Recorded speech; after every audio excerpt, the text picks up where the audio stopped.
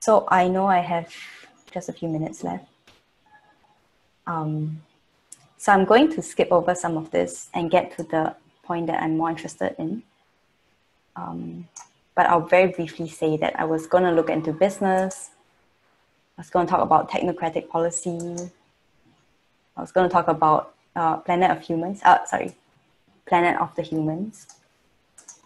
I was going to talk about the BRI as well, so the Belt and Road Initiative, and why consumption keeps growing. I want to get us to other concepts of what we could think about. Okay. So this part for me is important because I think food security gets lumped so much into this idea of what is good for people is high yields and productivity. But there are so many other ways in which people connect to food that are much more about the human. So these are just some examples, some of the best known examples of food sovereignty. So most of these examples go beyond policy. They focus on connection, place, and autonomy. So this was a picture of the Chipko movement in India. If any of you know Vandana Shiva, she was one of the first women who went to a tree, and she's known as a tree hugger. So she started the term tree hugging. She's the original tree hugger. So the Chipko movement was a group of women who said, indigenous women who said, we're going to stand up against what the state wants to do, and we will not let you tear down this forest. What was amazing about the Chipko movement is that it didn't stay in India. It actually went on to influence other communities in other third world countries. I use quotation marks for third world. So it went on to inspire Brazilians. And then it spread to other, like the same idea, the same ethos spread to other parts of Latin America. The second concept, justice. Food justice tends to a bit different from food sovereignty, which was more about indigenous rights.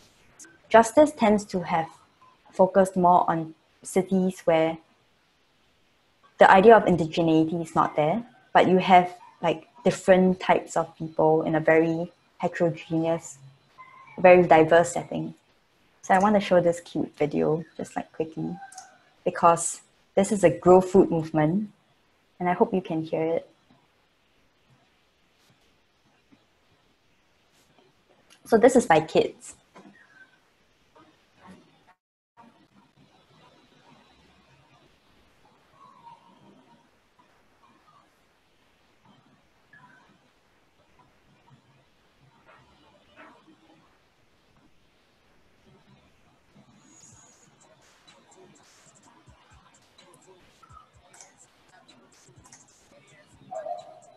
Oh, okay. So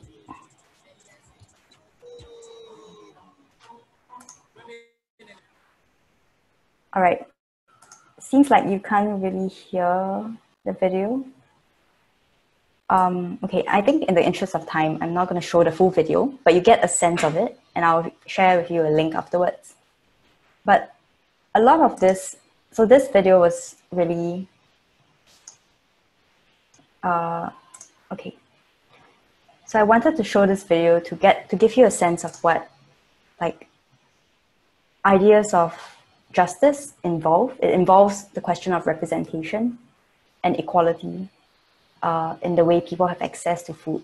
And in this case, it was about young Black children, or young Black youth, not children, being able to have a stand in their community to say that we don't want any more shit that you serve up in McDonald's or like other fast food restaurants. We want to be able to have the space and autonomy to grow our own food, to pull up the cement from our land and grow something that nourishes us.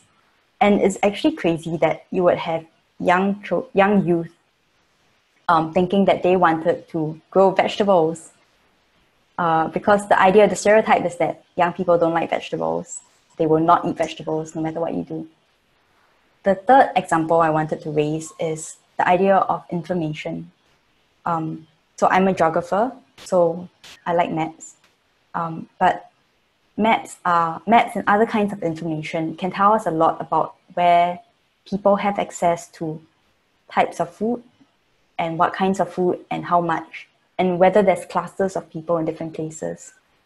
So there's many examples of this, but one really clear example I found was the Wisconsin Food Security Project, where they have different categories of things you can look for, and you can only show some variables, and you can kind of search in the map for different spaces, which is useful from a policy perspective.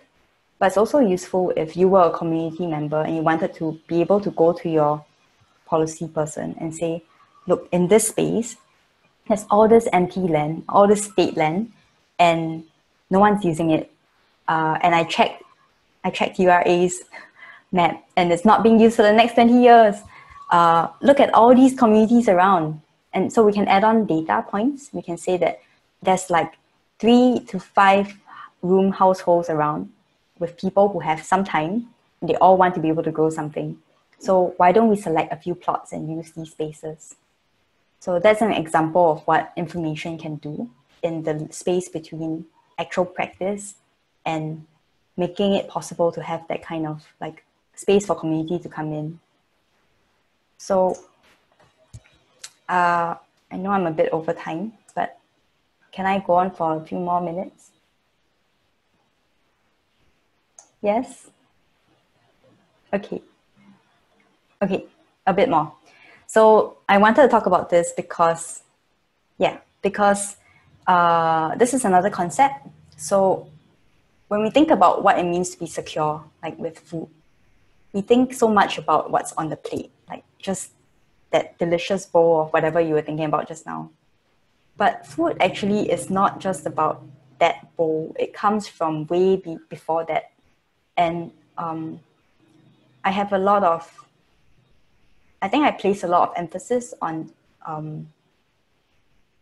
what comes before that, especially from the perspective of indigenous worldviews, because they have a very, not they, but different indigenous groups have relationships with food that go beyond what they finally eat at the end. And we are very impoverished as a urban, modern, 21st century kind of human when we can only consume what's on the plate. So this is a picture from SGCR's panel on the Chiang Mai forest fires, and they invited a Karen leader. So Karen, or some of you might know them as Pakanyor, and they are known as forest protectors in Thailand, known as in like their identity, their ethnic identity. They've managed to champion that as their ethnic identity. But they have different rituals when it comes to food. So they have the fire ritual. I can't explain to you what it is because I'm not Karen. They have the seeds ritual. And for this, I think I have some sense more than the fire ritual. I have a sense that it's, so both of these would be seasonal. There will be a point where they say it's time to either sow the seeds. I think in this case, it looks like they're sowing. But how they do it and what belief systems they do it within, that is the real substance of the matter. It's not for us to say, oh, this looks cool. Let's like try to weave it into what we're doing now. It's not just a simple, like, let's pluck it from there and pull it in. So the concept around this for them is that if you are, if you're going to, so here that they use forest fires as a way to make sure that the leaf litter doesn't expand so much so that you have this blazing hot fire that comes every summer, which is happening right now. It's happening because the local Thai government, the national Thai government has told indigenous people no more forest fires. So the national body has overwritten indigenous knowledge, and they're now facing the ecological impacts of that, which is a lot of haze in Bangkok and Chiang Mai. The Karen also have this idea of 37 spirits. They are all different. There are spirits of different animals in the forest. There's also the spirit of the children that are tied with the trees. And this is the kind of connection that for me is the most important and that I want to try to help us think towards. So I'm not going to look right at this image, but to say, if we were to think about resilience, this buzzword that keeps going around, what does resilience mean? Does resilience begin just in food security, which is the first term that we come to, or does it begin in ecological identity? So to wrap up, I want to come back to my thesis and present an idea. So this idea is again about locality. So I presented my proposal just now. So this is how I imagine it. For me, the world is about interconnected circles, and they expand outwards from me.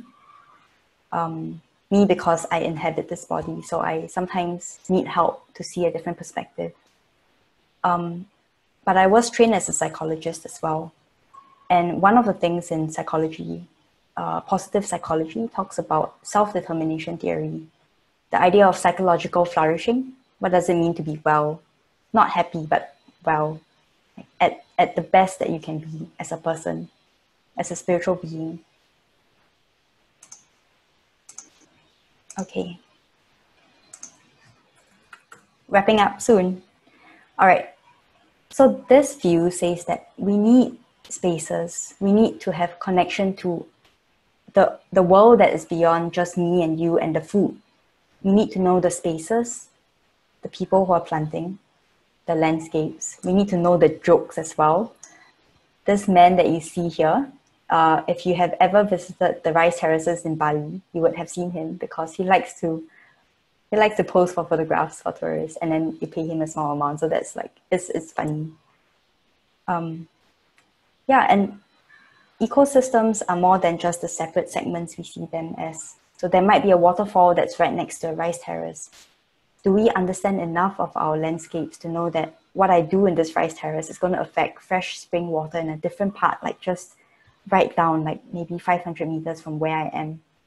If we don't walk the land, if we don't understand it, how do we know what our effects are?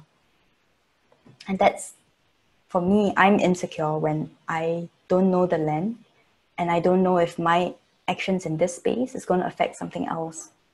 And the problem is there is so little I know because our supply chains are so interwoven. So I will leave this here, and the full set of slides, including references, will be made available to you. Okay, so that's all from me.